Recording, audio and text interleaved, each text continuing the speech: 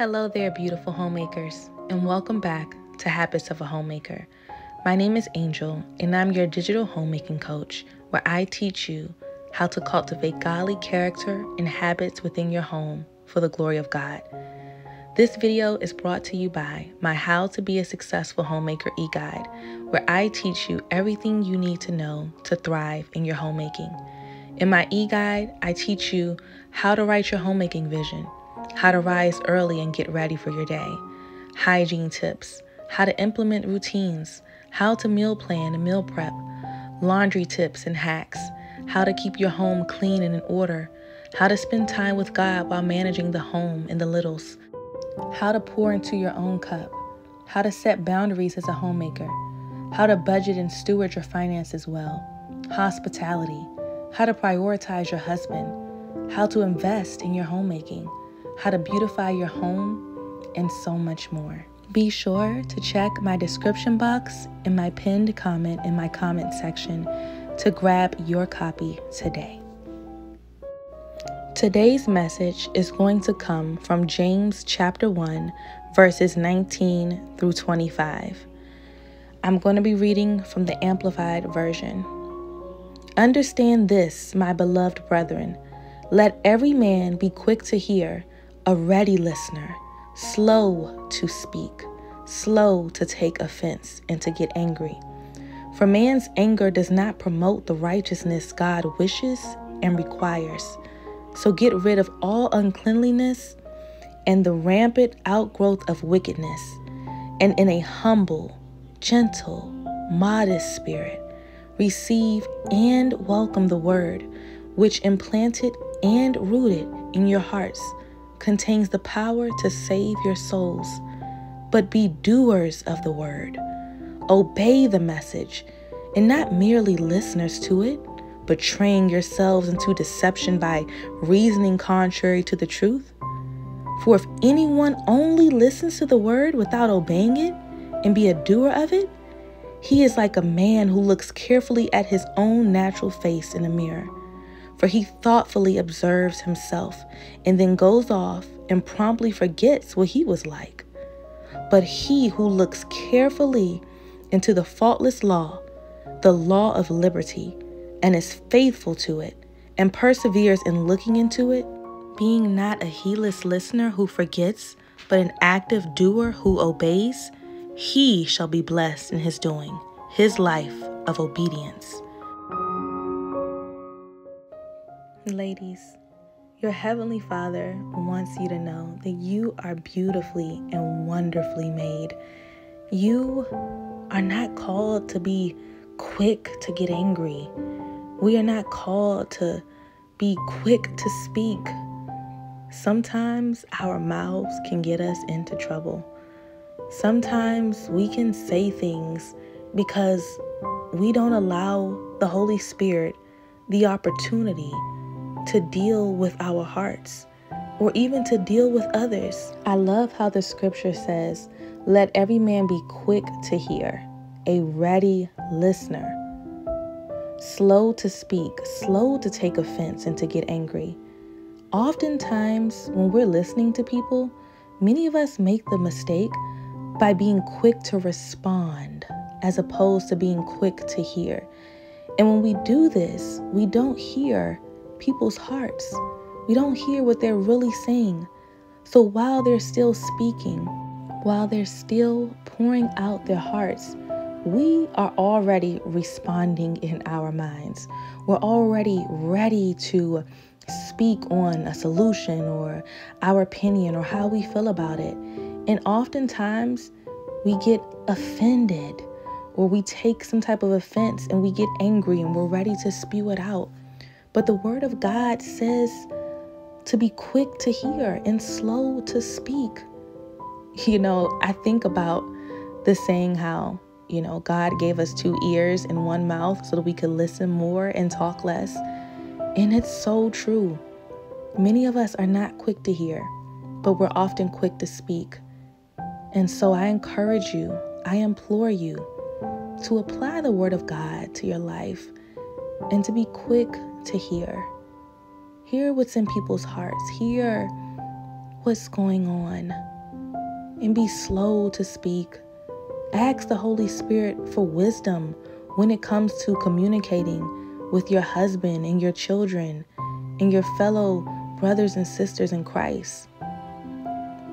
It says that anger does not promote the righteousness of God. We can be angry and sin not. But even anger itself is not something that promotes God's righteousness. It's not something that is really beneficial. So to me, that just shows me, Lord, help me to not get angry. Help me to not get offended. Help me to keep a calm and a loving spirit. You have to observe your surroundings. Observe what it is that you are intaking in your spirit. Are you watching things? Are you listening to things that are constantly putting you in a state of anger? And if so, it's time to get rid of it. James 1:21 says, "So get rid of all uncleanliness and the rampant outgrowth of wickedness, and in a humble, gentle, modest spirit, receive and welcome the word, which implanted and rooted in your hearts contains the power to save your souls." So let's talk about that for a minute. I love how it is a prerequisite to get rid of all uncleanliness and all the rampant outgrowth of wickedness before you can with a humble spirit receive. So literally, before we can receive, we have to get rid of the uncleanliness that is in our hearts, that is in our spirits, of the wickedness. Ask the Lord to show you all of the uncleanliness, all of the rampant outgrowth of wickedness that is in your heart. Ask Him to cleanse your heart.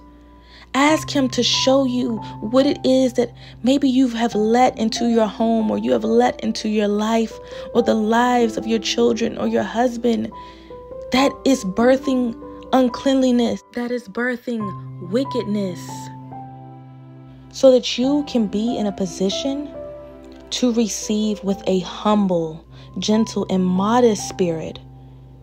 And once you have taken that on, once you have taken on that humble, gentle, modest spirit, after all of the uncleanliness and wickedness is gone, you are able to receive and welcome the word, which once the word is implanted in you and it's rooted in your heart, literally contains the power to save your soul. My God, the power in that. The power in that verse alone. Literally, some of us cannot even receive from God because we are filled with uncleanliness and wickedness. And we literally are walking around with spirits that are not humble, with spirits that are not gentle and modest. We're walking around frustrated, aggressive, angry, unclean, and wicked, because we are filled with that. And we're not able to receive from God and welcome His word, which once His word makes a home inside of us, Jesus, once it is implanted and rooted, when something is rooted, that's when it has the ability to grow, my sister. Oh, when His word is implanted and rooted in the inside of you, it has the ability to grow. And when it grows, the power in that is able to save your soul.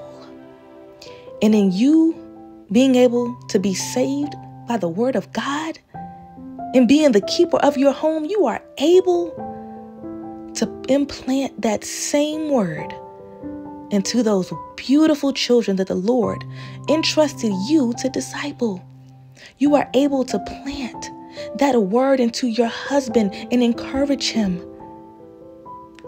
You are able to be a strong helpmeet, not in your own strength, but by the strength and the power of the Lord God Almighty.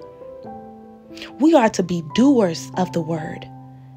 And by doer, that means we are to obey the message, not to just be a listener to it. What good is that? To simply hear the word of God and to go on about your everyday life as if the word itself has no power. No, we don't want to be just merely listeners to it. We want to be doers by obeying it. We don't want to betray ourselves into deception by thinking that the word is just simply merely words that have no meaning. We want to be doers of the word.